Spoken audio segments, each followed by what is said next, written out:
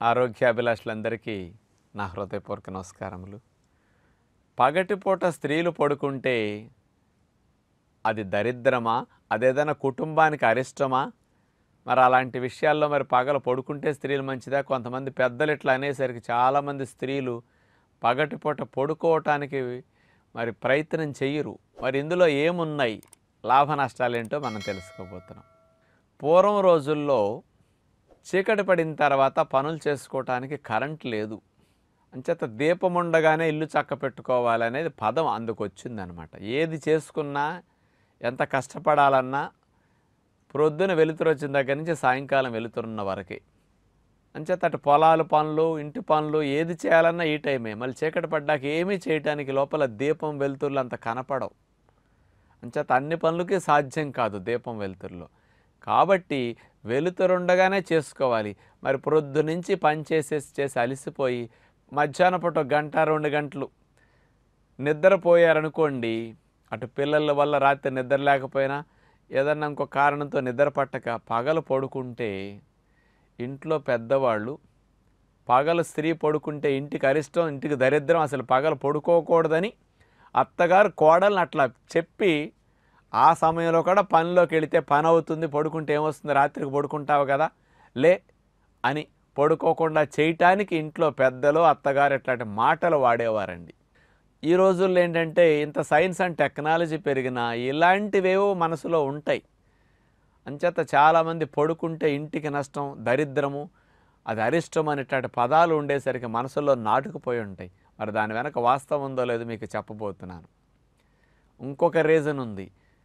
మగవారితో పోలిస్తే ఆడవారికే ఎక్కువ కాస్త బరువు పెరగటం, లావు అవటం, బొజ్జ రావటం అనేది కూడా బాగా జరుగుతూ ఉంటుంది. ఎవరన్నా ఇంట్లో ఆడవారు అట్లా కనుక లావై బరువుగా కనపడుతూ ఉంటే ఆ ఇంట్లో పెద్దలు ఇంట్లో ఉంటారు కదా, అత్తగారు కానీ అమ్మలు కానీ అమ్మమ్మలు కానీ ముసలివారు కానీ, వీళ్ళంతా నువ్వు పగలు పడుకోవటం వల్లే నువ్వు అంత లావు అవుతున్నావు, అందుకని అసలు పగలు పడుకోవద్దు, దానివల్లే నీకు వచ్చే జబ్బులన్నీ, అసలు పూర్వం రోజులు ఎవరు పగలు పడుకునేవాళ్ళు కదా, ఈరోజు అందరూ పొట్ట నిండా తిని పగలు పడుకుంటున్నారు, అసలు పగలు మాత్రం పడుకోకూడదు అని ఇట్లా అంటుంటారు. ఇవన్నీ బరువు పెరగటానికి కాస్త ఇలాంటి వాటికి బొజ్జ రావటానికి కూడా పడుకోవటం కారణమా అంటే కాదు. ఇంటికి ఏదైనా అరిష్టమా దరిద్రమా అంటే కాదు. ఎందుకు కాదు అంటే పూర్వం రోజుల్లో అలాంటి సమయాన్ని 2 గంటలు పగలు వృధా చేసుకున్నామంటే 12 గంటల్లో 2 గంటలు గంట పోయిందంటే ఆ గంట మళ్ళీ తిరిగి తెచ్చుకోవడానికి లేదు కదా.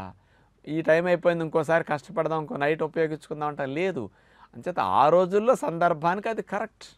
అలా పెద్దలు పనిలోకి వెళ్ళటం కోసం అలిసిపోయి పని బద్దకిచ్చి ఎగ్గొడతారేమోనని కొత్తగా పెళ్ళైన జంట కూడా మరి నైట్ కాస్త నిద్ర లేట్ అయినా కూడా పగలు పడుకున్నారనుకోండి మూడు పెళ్ళాలి మళ్ళా, అందుకని వీడికి పని పోతుంది, ఎంతో కష్టపడాల్సి వచ్చేది. అందుకని అలాంటి వాళ్ళని పడుకోబెట్టకుండా ఉండటం కోసం కూడా కొత్త జంటని పగటిపూట పడుకుంటే దరిద్రం ఫ్యామిలీకి అని అట్లా అనేవారు అనమాట. ఇవి కరెక్ట్ కాదు, అసలు 100% రాంగ్ విషయాలు. స్త్రీలు పగలు పడుకుంటే చాలా మంచిది. మగవాళ్ళు పడుకున్నా పడుకోకపోయినా స్త్రీలు పడుకోవటం ఇంకా అడ్వాంటేజ్ ఎక్కువ ఉంది. ఎందుకంటే మగవాళ్ళు 7కో 8కో ఇప్పుడు 6:30కో ఇప్పుడు లేటుగా లెగుస్తారు. మరి వీళ్ళందరూ లేచి రెడీ అయ్యేసరికి వీళ్ళకి టిఫిన్లు భోజనాలు క్యారేజీలు రెడీ చేయాలి కదా. మరి ఆడవాళ్ళు ఈవిడ లెగిస్తే సరిపోతుందే? ఈవిడ తెల్లవారుజామున 5కో 4:30కో అట్లా లేవాల్సి వస్తుంది. మ్యాక్సిమం 6 లోపే లెగుస్తారు అందరు స్త్రీలు ఏ ఇంట్లో చూసినా. రాత్రి నిద్ర పట్టినా పట్టకపోయినా ఆయనకి నిద్ర పట్టలేదు అనుకోండి, ఇంకో గంట ఎక్కువ పడుకుంటాడు మగవారైతే. పిల్లలైనా అంతే అట్ట పడుకోవచ్చు కావాలంటే, ఏదైనా సెలవని బద్దకిచ్చడానికి కూడా ఉంటుంది. కానీ భర్త వచ్చే వరకు ఈవిడ నిద్రపోవటానికి ఉండదు. కొంతమంది బిజినెస్ చేసేవాళ్ళు 10కి వస్తారు, 11కి వస్తారు, కొంతమంది 12, 1 గంటకు వస్తారు. అప్పటి వరకు వీళ్ళకి నిద్ర ఉండదు. వాళ్ళకి అన్నీ సర్దటం, భోజనాలు వడ్డించడం, మళ్ళీ సర్దుకోవటం, అన్నీ ఫ్రిడ్జ్లో పెట్టుకోవటం, వాళ్ళ మంచి చెడు చుట్టం బాధ్యత ఉంటుంది. అంటే నైట్ ఇళ్లల్లో లేటుగా వచ్చే భర్తల వల్ల వీళ్ళకి నైట్ సరిగా నిద్ర ఉండదు. నైట్ నిద్ర లేకపోయినా ఉదయం తెల్లవారుజామున లేచి ఇంటి పనులన్నీ పిల్లల కోసం రెడీ చేసుకోవాల్సి వస్తుంది. అంటే నిద్ర చాలనందువల్ల శరీరానికి వచ్చే నష్టం, స్త్రీల ఆయుర్దాయం తగ్గిపోవటానికి చాలా పెద్ద ప్రమాదం ఉందన్నమాట. ఆయుర్దాయం అనేది రెస్ట్ని బట్టి ఎక్కువ ఉంటుందండి. మీరు పోయే నిద్రను బట్టి, ఆ విశ్రాంతిని బట్టి మీ లైఫ్ పెరుగుతుంది. స్త్రీల ఆయుర్దాయం నిద్ర చాలకపోవటం వల్ల ప్రధానంగా తగ్గిపోతున్నది. అందుచేత నైట్ నిద్ర లేదు అంటే మీరు రోజంతా వీక్గా ఉంటారు. రోజంతా ఏ పనులు సరిగ్గా చేయలేరు. ఏ పనులు చేసినా అంత చురుగ్గా చేయలేరు. ఆ పనిలో నాణ్యత తగ్గిపోతుంది. ఆలోచన శక్తి తగ్గిపోతుంది. ఆ ఓర్పు చాలా నశిస్తుంది నిద్ర లేనప్పుడు. బడలికగా అనిపించినప్పుడు మనం ఏ పనుల్లో ఇన్వాల్వ్ కాలేము సరిగా మనసు పెట్టి. అంచేత ఇలాంటి నష్టాన్ని నివారించాలి అంటే స్త్రీలు అవకాశం ఉన్న వరకు ఎవరైతే ఉద్యోగ వ్యాపారాలకు వెళ్ళకుండా ఇళ్లల్లో ఉంటున్నారో, వెళ్ళినా అలాంటి చోట పడుకోవడానికి సదుపాయం ఉందో వీళ్ళందరూ పగలు గంట కుదిరితే కంపల్సరీ గంట పడుకోండి. నైట్ నిద్ర లేనందువల్ల బ్యాటరీ డిశ్చార్జ్ అయిపోతుంది. ఆ డిశ్చార్జ్ అయిన బ్యాటరీ నుంచి ప్రొద్దునుంచి లేచి పనిచేసేసరికి ఇంకా డిశ్చార్జ్ అయ్యి మధ్యాహ్నానికి వీక్గా ఉంటాం. ఆ వీక్ అయిన బ్యాటరీని, డిశ్చార్జ్ అయిన బ్యాటరీని మళ్ళీ రాత్రి వరకు 10 వరకు పనిచేసుకోవాలి. మరి ఏదో 6కి పని ఆపేసి ఆయన ఉద్యోగ వ్యాపారం 6కి వచ్చేసి ఇంట్లో ఆయన కూర్చుంటారు. మరి ఈవిడ కూర్చోవడానికి లేదు కదా. మరి అందుచేత వీళ్ళకి ఛార్జింగ్ అవ్వాలి. మధ్యాహ్నం 1 గంట పడుకుంటే బ్యాటరీ ఛార్జ్ అయినట్టుగా ఈ అలిసిపోయిన కండరాలన్నీ, నర్వస్ సిస్టమ్ అంతా, కళ్ళేంటి, గొంతేంటి అన్ని అవయవాలు రిలాక్స్ అయిపోతాయి. ఆ గంట పడుకుంటే రాత్రి 9, 10 వరకు ఆవిడ నిరాటంకంగా పని చేసుకోవటానికి అలసట ఆయాసం లేకుండా ఆవలింతలు కూడా రావండి. ఇక పగల 1 గంట పడుకుంటే పడుకోని వాళ్ళందరికీ అలిసిపోయి ఆవలింతలు ఎక్కువ వస్తుంటాయి డైలీ. ఇక అక్కడి నుంచి మధ్యాహ్నం నుంచి రాత్రి లోపు. మీరు గమనించుకోండి నేను చెప్పిన తప్పైతే. అంచేత మధ్యాహ్నం పడుకున్నారంటే మధ్యాహ్నం నుంచి లేచిన తర్వాత నుంచి రాత్రి వరకు ఇంకా యాక్టివ్గా పనిచేస్తారు. ఎక్కువగా ఇన్వాల్వ్ అవుతాం మనసు పెట్టి. అది చాలా ముఖ్యం. అక్కడ గంట వేస్ట్ అయిందని కాదు. ఇలా పడుకోకుండా మీరు చేస్తే 5-10 గంటల పని చేసిన అది 5 అవర్సే పని వస్తుంది. 10 గంటలు అంటే 50% టైం వేస్టే. మీ ఎఫిషియన్సీ తగ్గిపోతుంది, ఇన్వాల్వ్మెంట్ తగ్గుతుంది. అదే ఆ గంట పడుకుంటే మీ పవర్ చాలా ఫిజికల్గా, మెంటల్గా పెరుగుతుందన్నమాట. అంచేత నేను అవకాశం ఉన్న మేరకు అందరు స్త్రీలు మధ్యాహ్నం పడుకోవటానికి ట్రై చేయండి. ఈ పడుకోవటం వల్ల మీరు బరువు పెరగట్లేదు, బొజ్జు పెరగట్లేదు. ఎందుకు అంటే మళ్ళీ లేచి పని చేసుకుంటున్నారు కదా. మీరు తిన్న ఆహారం ద్వారా వచ్చిన శక్తి ఆ కొవ్వుగా మారి అక్కడ పేరుకునే పనికి అప్పుడే వెళ్ళదు 1 గంట పడుకున్నంత మాత్రాన. అది తర్వాత మీరు పని చేసుకుంటున్నారు కాబట్టి ఆ పని రూపంలో ఖర్చు అవుతుంది.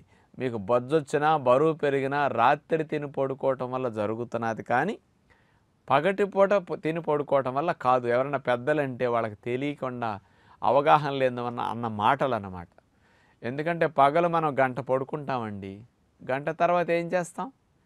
తర్వాత 5-6 గంటలు, 7-8 గంటలు పని చేస్తున్నాం కదా. మన తిన్న ఆహారం ద్వారా వచ్చిన శక్తి ఆ పని రూపంలో ఖర్చు అయిపోతుంది. కొవ్వుగా మారి ఇటు వచ్చి ఇక్కడ పేరుకునే ఛాన్సెస్ ఇవ్వనమాట. నైట్ తిన్నందువల్ల ఇక పడుకుంటాం తినేసిన వెంటనే 6-7 గంటలు నిద్రపోతాం. ఇక్కడ గంట నిద్రపోతున్నాం. 6-7 గంటలు నిద్రపోయినప్పుడు స్లీపింగ్ మోడ్ ఫోన్ స్లీపింగ్ మోడ్లో ఉన్నప్పుడు చూడండి బ్యాటరీ అవ్వదు. అదే మీరు ఫోన్ మాట్లాడుతున్నా బ్యాటరీ అవుతుంది, వీడియోలు చూస్తున్నా, చాటింగ్ చేస్తున్నా ఎక్కువైపోతుంది. కానీ అట్లాగే మీరు ఏ పని చేస్తున్నా బాడీ ఎనర్జీ ఎక్కువ ఖర్చు అవుతుంది. పడుకున్నప్పుడు స్లీపింగ్ మోడ్లో లాగా గంటకు 60 క్యాలరీలు ఖర్చు అవుతాయి. అంచేత మీరు రాత్రి 10 కాడి నుంచి పడుకుంటే 6-7 గంటలు నిద్రపోయినప్పుడు తినేసి పడుకుంటున్నారు కాబట్టి నిద్రలో ఆహారం ఖర్చు ఎక్కువ కాదు.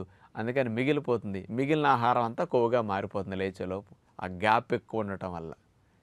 అందుకని నైట్ తిని పడుకున్నందువల్ల బొజ్జలో బరువులు వస్తాయి కానీ పగల తిని పడుకుంటే బరువు బొజ్జలు రావు, డైజెషన్ సమస్యలు కూడా రావు. మీరు హాయిగా ఉంటుంది. అందుకని అవకాశం ఉంటే అందరూ అట్లా రెస్ట్ తీసుకోండి. నైట్ 6-7 గంటలు పడుకోండి, పగలు 1 గంట పడుకోండి. ఆ డే అంత యాక్టివ్గా ఉంటారు మీరు చూసుకోండి. నిద్ర యొక్క పవర్ అంత గొప్పది.